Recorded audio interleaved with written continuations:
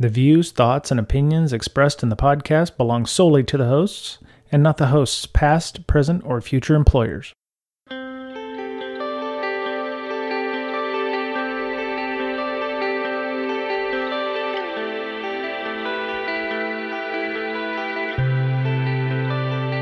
Hello, everybody. Welcome back. It's Brian and Mr. Betcher for Breaking Down Security this week. Hey, I'm back. You are back. The last couple of weeks that you've been gone, I had assumed that you were dealing with all the Log4j stuff. I guess that is not the case. Were you hit by that by any chance? You can say yes or no, or blink once, whatever, Yeah, I'll blink twice. So I'm in trouble. Oh, okay, good. Our company was hit by that. We had to, upgrade some stuff. We got it all done though in about a day and a half. So that's cool. It wasn't too bad. That's cool. All right. Very nice. If you don't hear Miss Berlin's voice, and I will tell you, she has one of the worst excuses I've ever seen here. When I asked her if she was going to be here, she said, "No, I'm going to be sleeping on a World War II submarine tonight." And I was like, you could have picked a better better excuse for that. So, you don't hear that one every day though. I could have said, "Hey, I'm going to be flying on the Elon Musk train to space or something." That would have made, that would have been just as plausible for me. But no, Miss Berlin's not gonna be here this week. But to make up for it, we've got two awesome people. We have April Wright and we have Alyssa Miller. Thank you both for coming on the show. Yeah, thanks for having me. Yeah, sure. It's a pleasure. Yep. I'm sorry, Alyssa. You always seem to be here when Miss Berlin is not. Maybe it's like this Superman thing. Both of you can't be in the same room at once, or you're like anti-particles or something. You cancel each other out. I don't know, but I'm gonna have to. She's gonna hear from me about this one now. I'm pretty sure this is number 3 now that I've been on the show, and she's failed on me every time. And this sub thing, come on now, really? Yeah.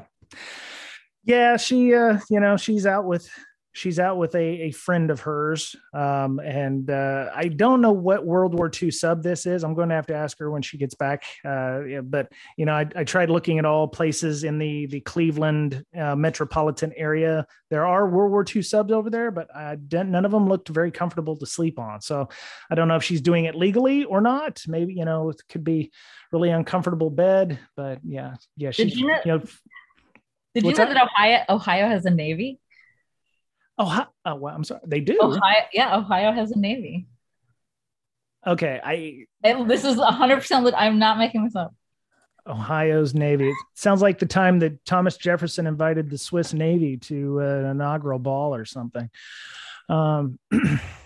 Ohio Naval Militia, Ohio's Navy since 1896. Holy crap. Okay. Well, that's going to go in the show notes, as is our want. Wow. Okay. I'm imagining pirates. All I'm thinking is Johnny Depp with, like wooden boats and stuff, but I could be wrong. But they're like Canadian pirates. They're really nice when they take your stuff. As a fellow Midwesterner, I have so many things I want to say right now, but I don't want to hurt the feelings of the Ohio folks. So I'll just be nice. Yeah, they've already suffered enough. The Browns lost, and the Bengals are going to make it. But yeah, it's that's football for all of you non-U.S. Americans that are listening. We're in what they call the playoffs right now. But I think we'll probably go ahead and get to the crux of our discussion here. So last couple of weeks, of course, everybody knows has been Log4j, and there's a lot of discussion on Twitter about open source sustainability and developers who are destroying their own code and pretty much burning everything down around them. And we have a couple of things we want to talk about there potentially, but we also there's also ongoing discussions and investigations about things like IoT and stalking and privacy. And those are some of the other things we want to discuss as well. So I want to start with April, and I want to ask about the open source issues. You're very plugged in with folks in the industry. I don't know if you were affected by Log4j. I do know that answer because we talked about it before the show, but I just wanted to ask you that question because I'm a reporter type. What are your thoughts about some of the overarching topics with open source, about the sustainability, developers wanting to get paid and big companies, seemingly taking advantage of that? One of the things I wanted to, ask, because we have other points of data here, is how are your feelings about the open source industry and the sustainability of that? Well, I think that obviously, as we've seen, and as by design, open source is free. So people are not making any money off of this unless they start like they go from Apache to like having, real Apache or even Red Hat, back before Red Hat was like a company. It was just an operating system. So, you can build things around open source, but not everybody wants to do that. I honestly think that the biggest problems that we have right now in terms of any code anywhere is more integrity than anything else. I think that in the past we've been looking at availability for code confidentiality for code. Availability too is very important, but probably third on the list. But we've always tried to keep code secure by obscurity. We try to make sure nobody gets access to the code, but what if somebody does? It's going to happen. I mean, repos are leaked all the time. People get access to things, so you can't just rely on that. I think it's better to try to prevent us from being, or anybody from being the next SolarWinds by, and part of the challenge with open source is that doing code reviews and affording tooling for SAS scanning, for example. These things cost money, and if you're not making any, then it doesn't make any sense. Right. Alyssa, sorry, Mr. Betcher, go ahead. As many people used this open source that we talked about, the Log4j, I mean, tools like Veracode didn't find it. So, right. Right. Alyssa, just what were your thoughts when all this Log4j stuff went down? For starters, holy crap. But no, seriously, honestly, I was in a kind of I guess, compared to my peers, kind of a privileged position. And I say that because we did have software composition analysis in place in our pipelines. And so this thing, it kind of started to show up on Thursday. On Friday that week is when like everybody finally started like realizing, oh my God, this is really bad. And so, I mean, I've been telling people, like, by that Friday afternoon, we already had a list, across a large enterprise organization.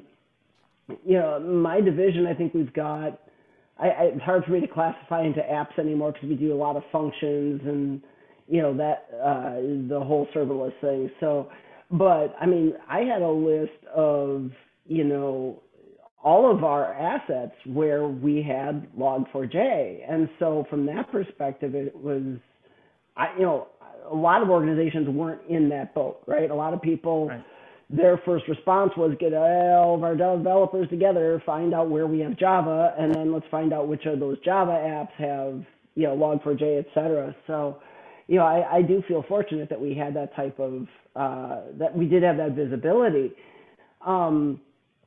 But it's been kind of frustrating because I've seen a lot of the, the renewed scrutiny on the open source community.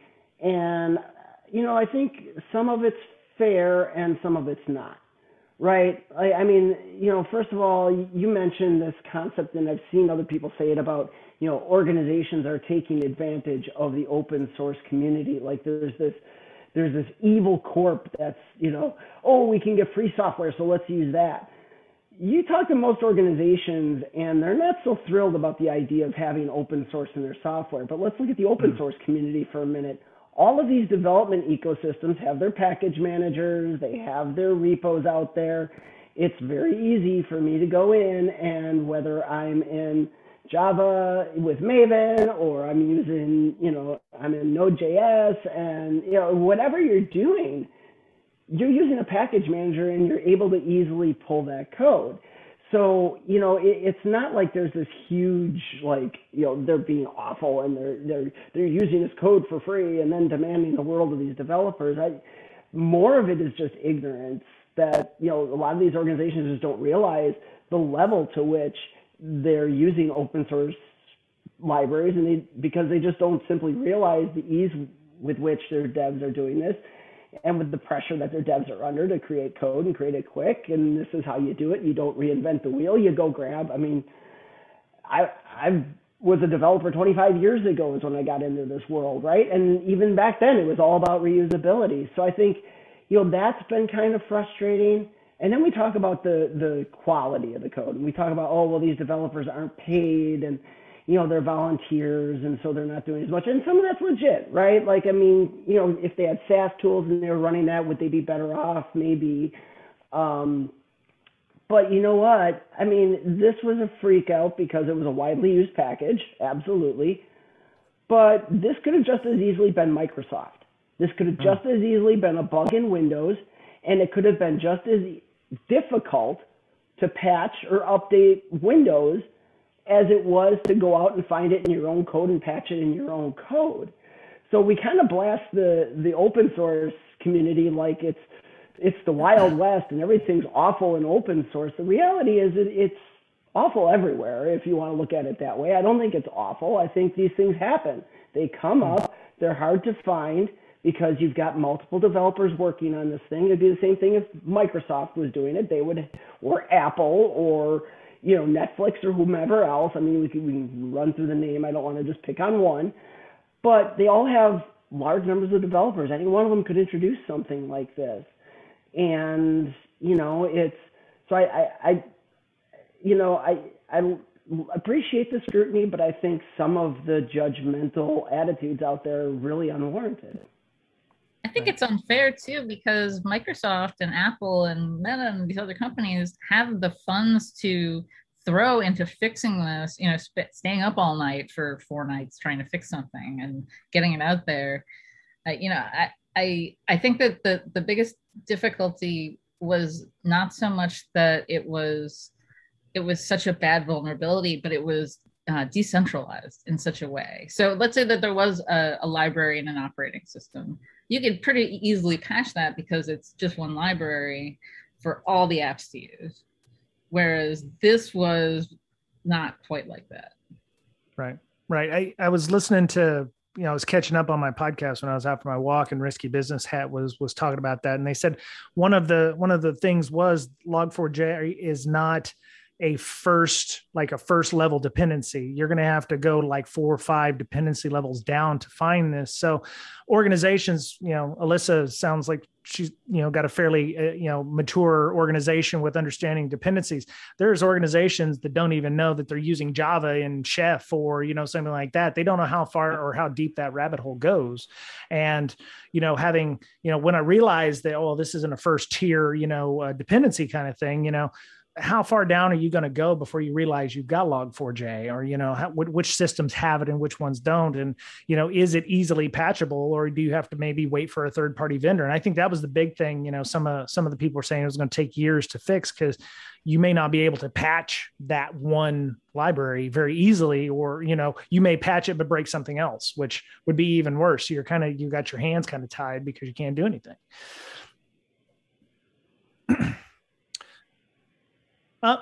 So before we move on to the IoT stuff, Mr. Betcher, I wanted to ask you a question. You're a filthy software developer, but you did not go the way of open source. You made a product, you licensed it. Why did you decide not to release? I mean, you have a freemium model, but which is probably better for open source. But why did you decide to not release it as an open source tool and decide to charge for it? Other than being a so that capitalist. We could charge for it would be the main reason. But we believe that most of the time when small companies release their software, or even just developers who are really good at what they do, and they create really awesome tools, the community at large just downloads it and uses it, and not so much spends the time to make it better.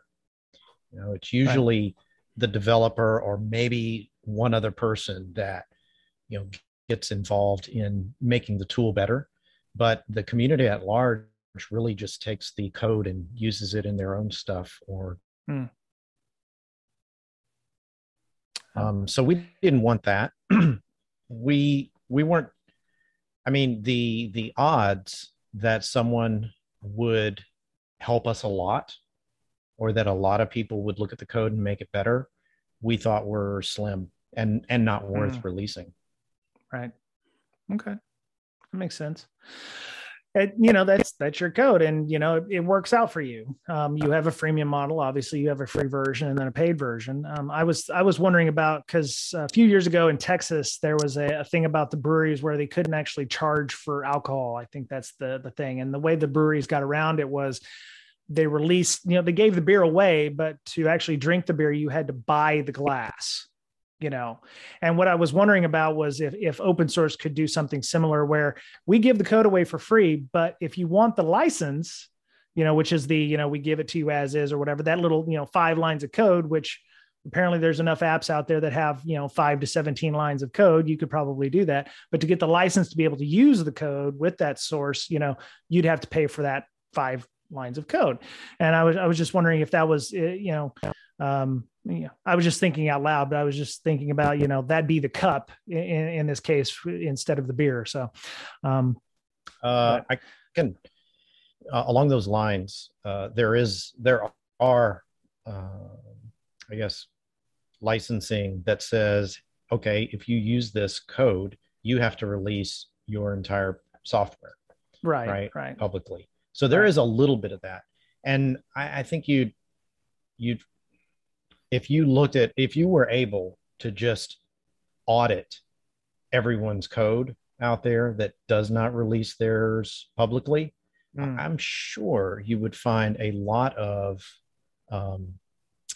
code out there that should be released that isn't, because they have used code with those particular types of licensing, and yet they don't release their code. And it could be no one even bothered to look or check.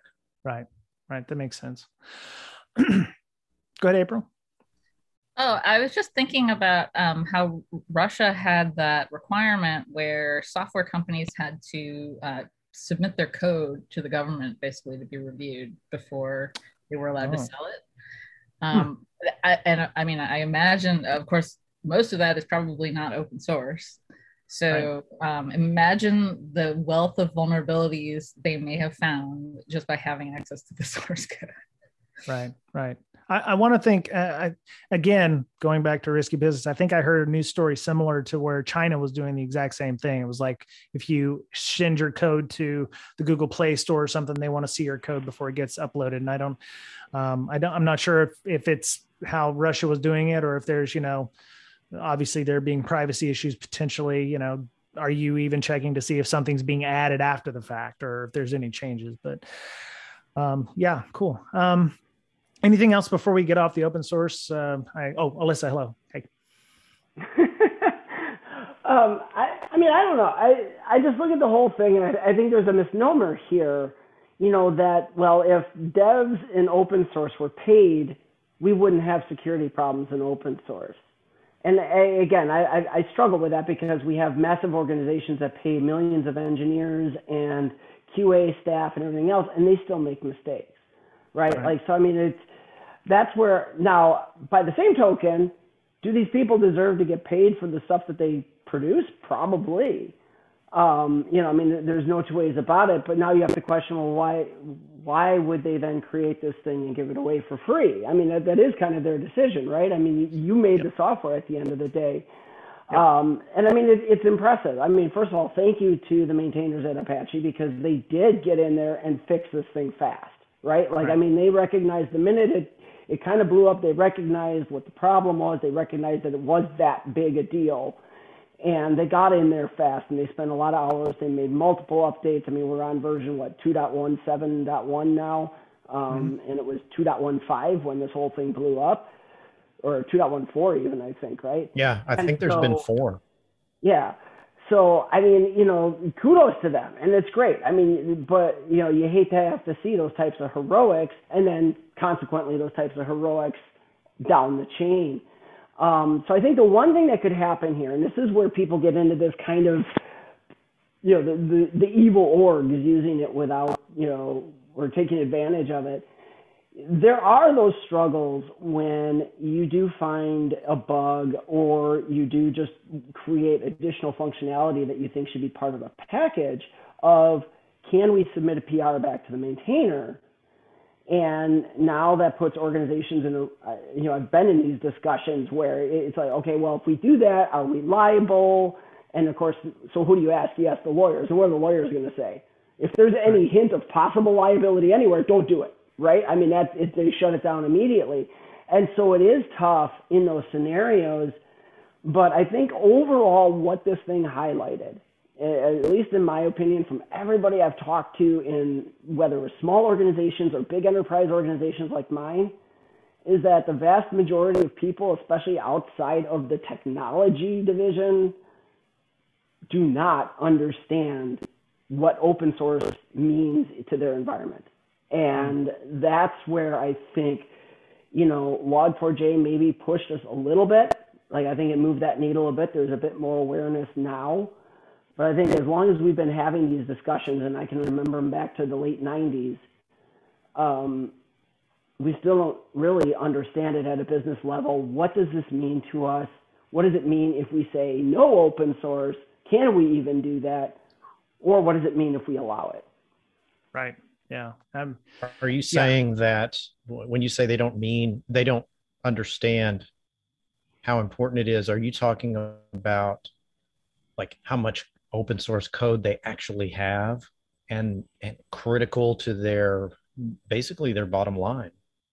Yeah. I mean, how much open source they have, where it can be found, how complex the problem can be. I mean, you mentioned earlier, just the idea of these transient dependencies that might be 4, 5, 6 levels deep in a dependency tree somewhere. That's complexity that a lot of organizations don't understand. A lot of organizations don't even fully understand that, like, look, Apache is not a vendor. You're not paying them. You have no contractual relationship with them whatsoever in this case. So they're not a vendor. You can't think about this like third-party vendor management. This is something completely different. Right. But you also might run into your vendors who also are using this and who are dependent on it. And all of those things came to light with this Log4j, because it was like, okay, we can't just look at our code. We have to look at third-party packages that maybe we purchased that might have this. We have to look at commercial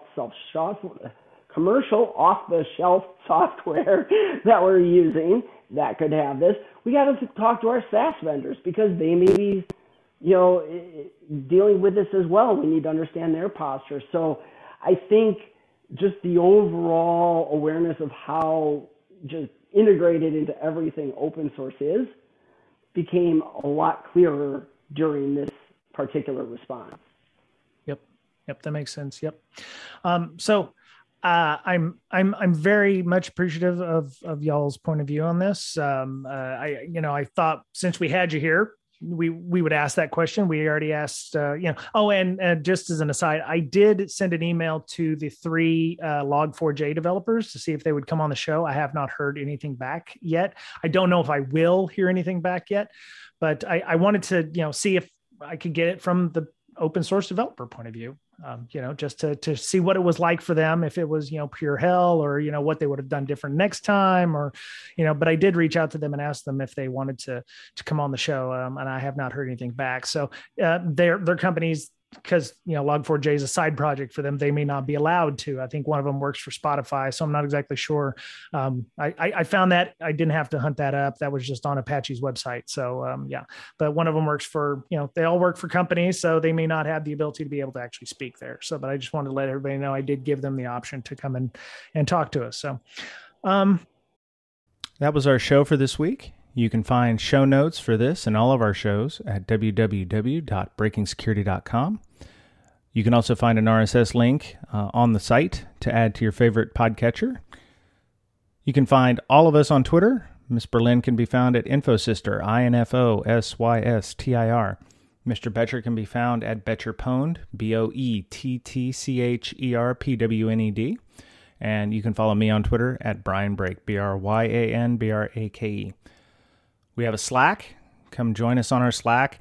A lot of great things going on there, a lot of channels of various InfoSec-related subjects.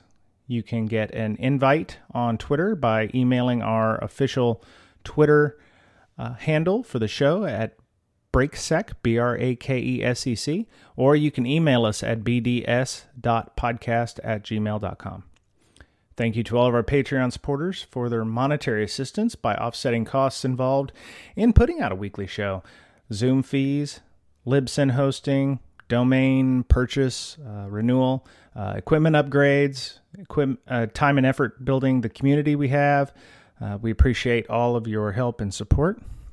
If you'd like a t-shirt, stickers, coffee mug, or just to show your support for the show, you can check out our TPub site, www.tpublic.com/user/BDS podcast. We thrive on your feedback. A quick 5-star comment on iTunes or Google Play Store or your favorite streaming service, Spotify, Pandora, what have you, go a long way to gaining us additional visibility. It takes no time at all, and we appreciate your help in spreading the word. That was it for Breaking Down Security this week. Be safe, be well, be kind to one another, take care of yourself because you're the only you have, and we'll talk to you again soon.